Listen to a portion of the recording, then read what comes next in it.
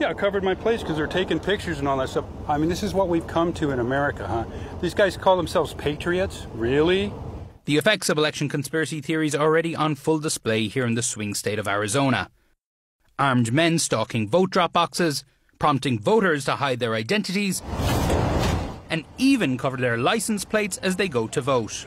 If a guy's standing over there, he's got his face covered, and he's armed, what's that tell you? They don't want you to vote. They don't want you to vote. It's an image straight out of the Jim Crow South, or any authoritarian country in the world. Armed, masked men staking out drop boxes without any legal authority to do so in an effort to intimidate their fellow Americans out of exercising their fundamental right to vote. It's called 2,000 Mules. Central to all of this is the movie 2,000 Mules. It was released in May, and Trump even hosted a screening of it at Mar-a-Lago. The movie falsely claims that so-called mules are casting hundreds or thousands of votes at drop boxes. That's right. All of this open aggression is based on a film by right-wing conspiracy theorist and convicted fraudster Dinesh D'Souza. That film has been debunked by dozens of experts, and it claims that vote mules cast hundreds of fake ballots for Joe Biden to steal the 2020 election from Donald Trump. That's nuts, but it's an idea the right is eager to buy. But the kind of people her group are seeing are not mules, they are real voters who are now afraid. I could never come down here alone. And, I couldn't do it myself.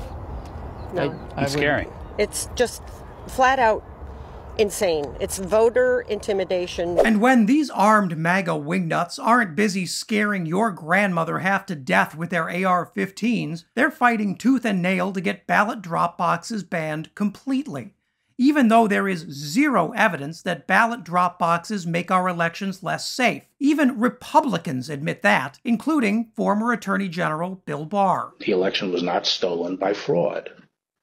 And I haven't seen anything since the election that changes my mind on that, including the 2,000 Mules movie.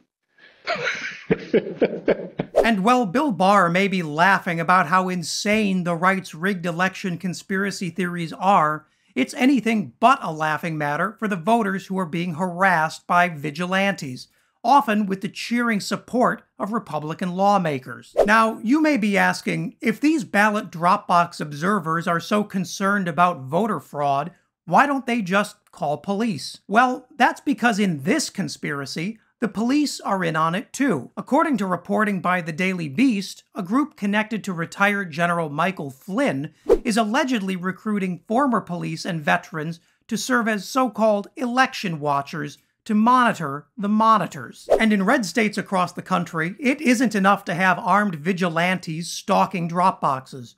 Republicans want to ban them outright. In Florida, a new law led to a sharp reduction in ballot drop boxes statewide. The average voter in Palm Beach now lives nearly a mile farther from a drop box than they did in 2020. And remember, not one of those drop boxes was connected to a single incident of voter fraud in Florida. And in Georgia, where Republican Herschel Walker is neck and neck with Democrat Raphael Warnock for control of the Senate, there are now 80% fewer drop boxes than there were in 2020. And the Georgia GOP doesn't even pretend this is about fraud. They're just trying to make it harder for black Georgians to cast their ballots. In white communities, those drop boxes were unaffected by the new law. But the Republican nonsense around election fraud has certainly captivated the far-right base, and that has terrible consequences for democracy. Just listen to this incredibly candid breakdown of the situation from the chair of the Maricopa County, Arizona Board of Supervisors. They've dehumanized folks with this term mule. These are people who are exercising their right to vote in this democracy.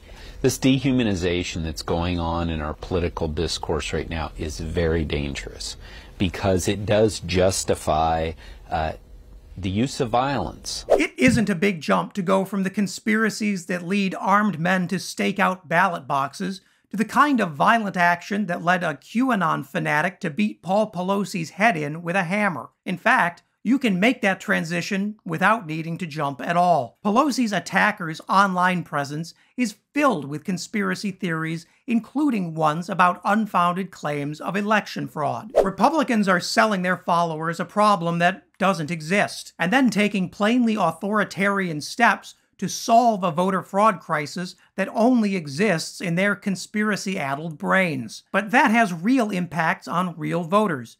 And by some measures, experts estimate red states have made it more than twice as hard to cast a ballot compared to 2020, and Republican governors consider that to be a big victory. All of these new voter suppression laws represent the most intense attack on voting rights in decades. 14 states have empowered police to investigate any allegation of voter fraud, whether there's evidence for it or not. And across the South, 1,200 polling places that were open in 2020 are now closed. That's the largest reversal of voter access since the segregation era. And Republicans aren't hiding their tactics. Not only do they think that what they're doing is right, they think it's the only way to ensure fair elections. And by that, they mean elections where Republicans always win. American democracy is under its most acute threat in many of our lifetimes. And right now, the bad guys are winning. If Republicans retake Congress on November 8th, many of the worst voter suppression laws in the country will soon be going national. And once that happens,